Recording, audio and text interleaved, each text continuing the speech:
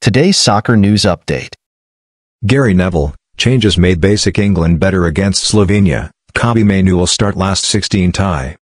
England secure top spot in Group C but failed to impress as they are held to a goalless draw with Slovenia in Cologne. Second half introduction of Kobbie Mainoo and Cole Palmer improved Three Lions display. Gary Neville says Man United midfielder will now start Sunday's last 16 tie. Gareth Southgate after boos following Slovenia draw, it creates an unusual environment.